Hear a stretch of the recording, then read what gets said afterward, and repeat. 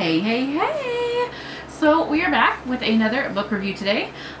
This book actually took me a little bit longer than the first one due to working with trying to get videos. But anyway, I finished this book last night, so I wanted to go ahead and do a review. So today we're going to be talking about The Redhead Revealed by Alice Clayton.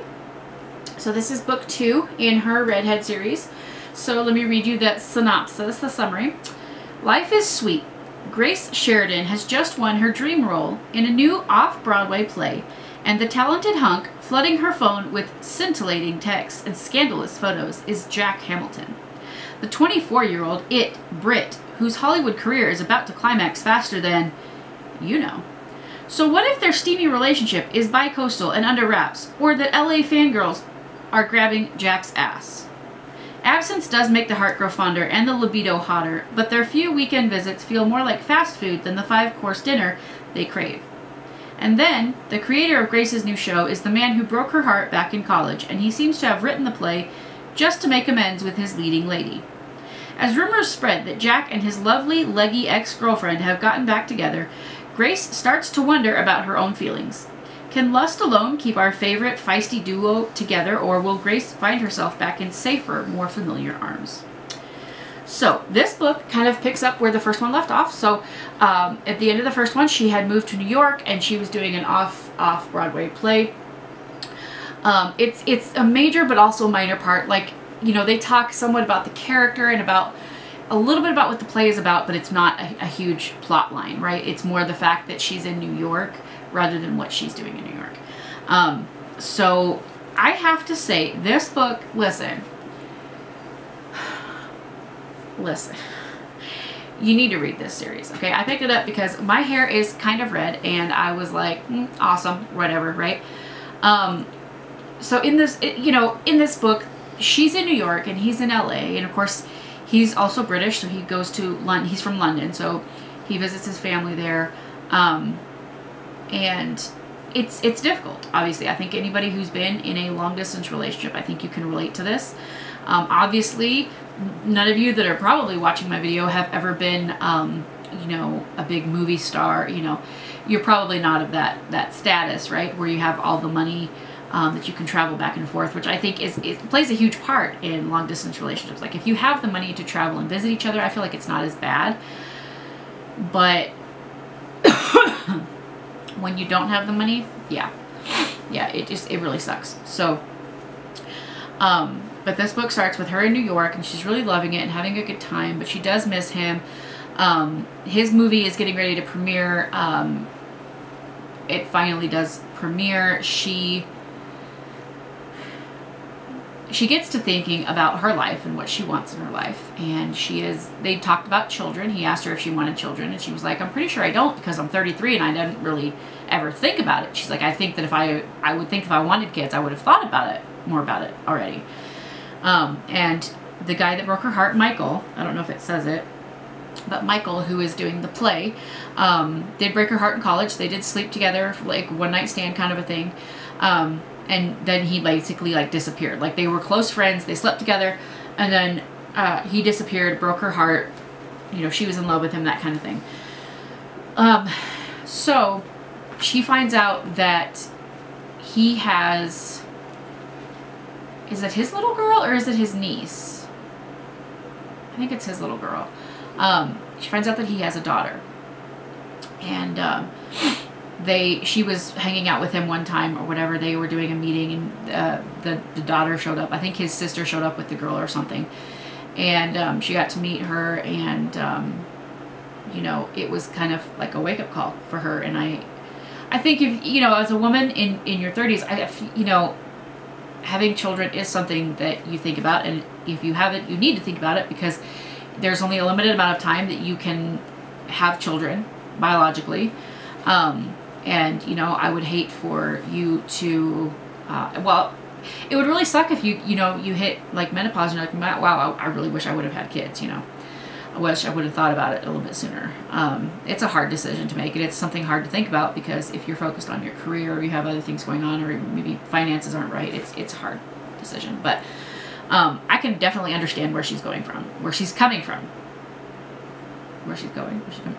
I can understand, you know, her thinking about children and rethinking it, and her spending time with this little girl has kind of gotten her thinking. And of course, Michael is closer to her age, so she begins to think that Michael is put back in her life for a reason, and maybe that reason is because they're meant to be together. And so her and Jack aren't meant to be together because he's so much younger, and she's like, younger guys, they don't want children, they don't think about that kind of thing, which may or may not be true. I think, you know, I have a good friend who got married at like 18, 19, and they're still married, and that was years and years and years ago. But I think he's also the exception. I think most young people in general, they're not thinking about starting a family and having children. They're not.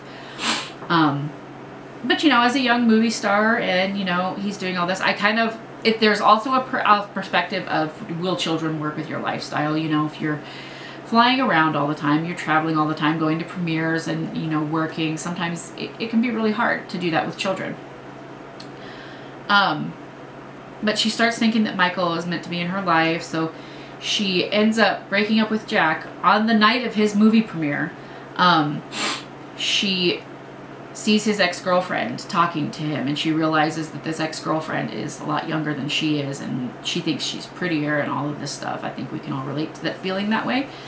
And she starts to basically drink to kind of get over it, and she drinks enough, she goes in the bathroom, she looks at herself in the mirror, and she's just like appalled by what she sees, and she's like, why is he with me, kind of a thing. And there's this hilarious moment where, because Grace loves candy, right? She loves sweets.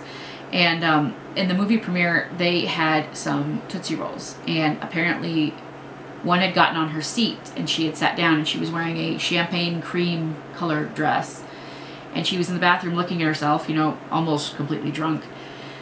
And this ex-girlfriend comes in, and she like points out, she's like, it looks like you sat in something, and she looks down, and there's like a Tootsie Roll on her butt, and it looks like what it looks like. And she's just like, that's just the cherry on top to everything. And she ends up breaking up with him, and they go through that, and she almost gets with Michael, but then doesn't. She realizes how much she loves Jack. Of course she does. And then they kind of reconcile, and they improve their relationship. I feel like it's a very realistic point of view.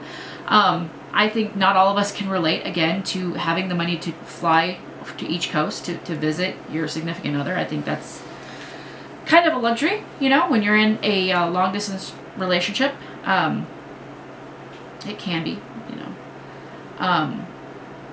But I feel like it's the feelings that are talked about that she goes through and that he goes through, like, it's all very real to me. Like, it's stuff that I feel like I would actually feel, you know, in that situation, or I have felt in that situation.